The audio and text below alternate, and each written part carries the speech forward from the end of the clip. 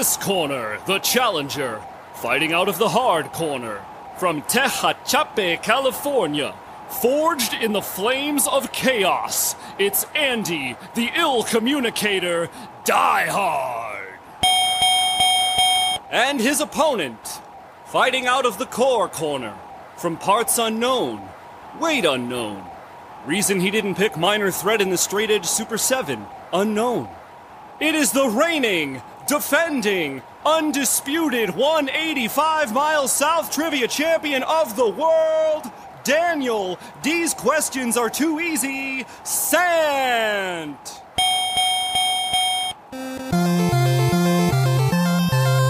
Okay, the first question goes to Andy Diehard. Here we go. This California straight edge band released albums on Youngblood, Bridge 9, and featured Dan Sant on backups for their 7-inch on Teamwork Records, which featured the songs Roll With the Punches and Off My Chest. Carry on. A point to Andy Diehard. And now we go. I didn't get blanked. I didn't get shut out. I know. Want to know. What's up? All right, Dan. What was the address of the Hollywood location of Mystic Records? And how many miles was it from the Space Needle in Seattle, Washington?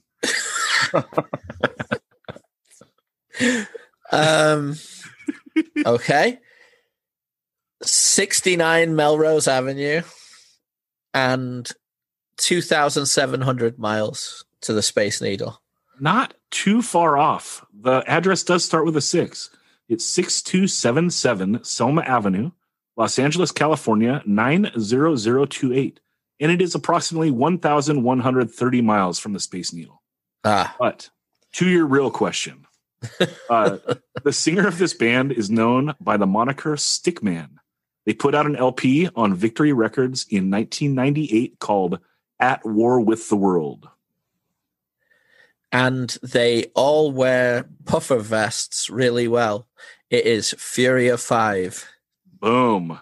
Point to Daniel. We're all tied up. Okay. Back to Andy. This pre-Annihilation Time band featured Ben Edge, a.k.a. Bedge, a.k.a. Ben Merlis on vocals, and had the classic song Skate Punks, which they infamously played twice in one night at the Shea Cafe in San Diego. Fields of Fire. The Fields of Fire. Legendary. We'll accept the Fields of Fire or Fields of Fire.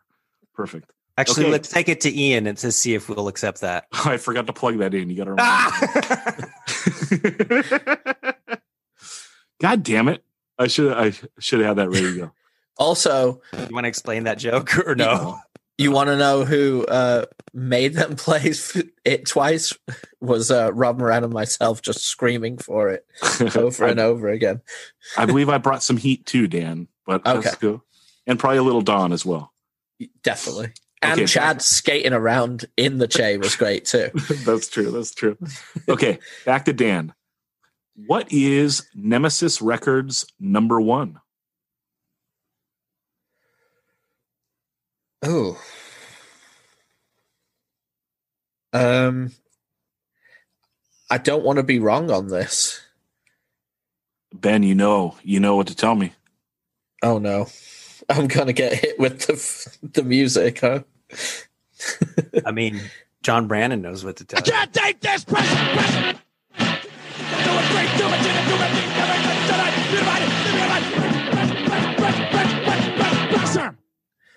I was thinking that it was chorus, but it has to be something earlier than that. So VD, 7-inch.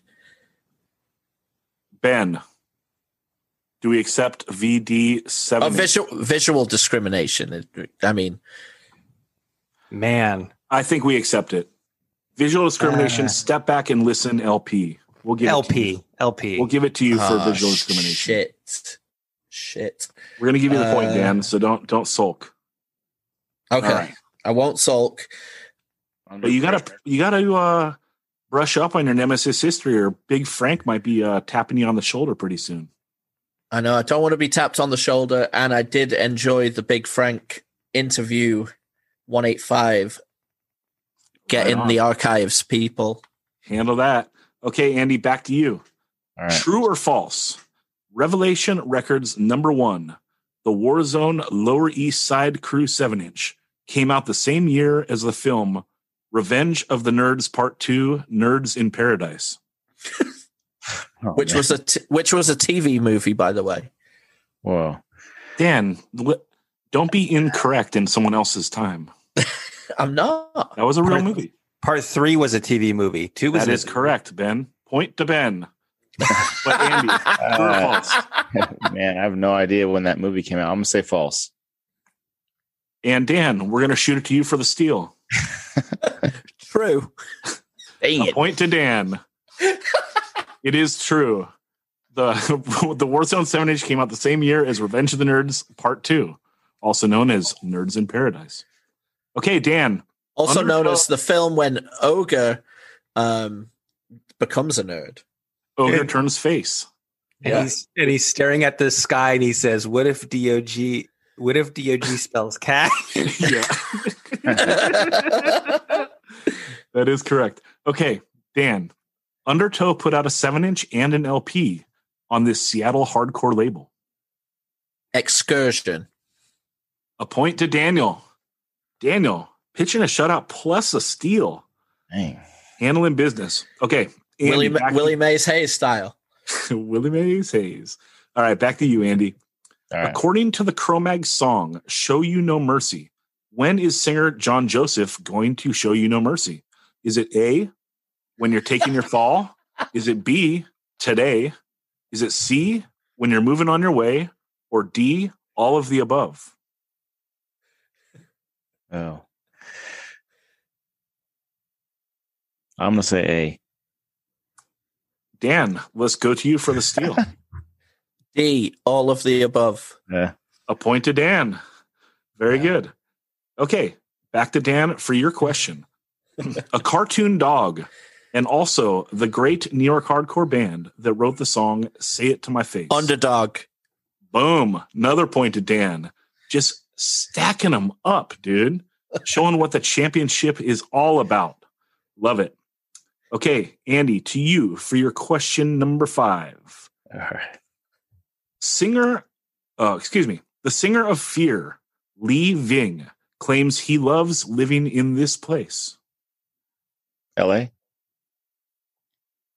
Bedge, accept it or unaccept it? Los Angeles? I'm not accepting that, but we'll take it to Dan, see if he can get it. Okay, we go to Dan for the steal. The city. Oh. Point to Dan. All right, and back to Dan for your number 5. Time for your multiple choice. Is the first song on the 25 to Life album Keeping It Real A, Wise to the Game? B, Isn't it the game? Let me start Can you the wait for question him over. to ask the question? Thanks. Jesus, eager beaver over here.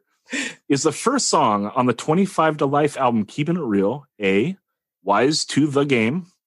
B, Wise to the Game, THA? C, Wise to the Game? Or D, none of the above? I apologize for chiming in too early, but I gotta give respect to RTL NYHC King. Wise to the game. Yeah. A point to Dan. And yeah, sometimes you just know it. You got to shout it out.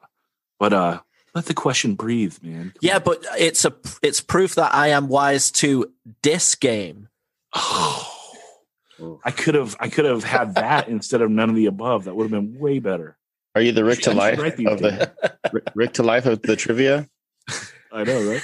Okay, Andy, your question number 6. True or false? One of the color variations of the Strife 7-inch gray was released on gray vinyl. True. Point to Andy. All right. Back in the game. Thank God. Back in the game. The game. The game, My bad. yeah. Or the game with an A. Okay, we go back to Dan for question number 6. Dan, what brand of shoes appear on the cover of the 411 album This Isn't Me? Vans. Point to Daniel. Pitching the perfect game. Good God, man. You're living up to your nickname. These questions are too easy. No, he did get the address of Mystic wrong. Not quite perfect. That's true. That's true. That's true. And he overshot the Space Needle thing by like 700 miles. So in Price is Right, you're over, dude. You're done. Okay. Here we go to Andy. Andy, in the final question, round number 7. In the 10-yard fight song, Pit of Equality, what are the Straight Edge brothers singing together in the pit? Man, you just talked about this in your last episode too, or the Straight Edge episode. We're all brothers in the pit tonight. It doesn't matter if you're black or white. No one goes home with a black eye if you're not high. Is that what you're looking for? Ben, what are we doing here? We're looking for what they are singing in the pit together. I can't take this pressure. Oh, man. Do it. I'm drawing a blank then. Dan will get this.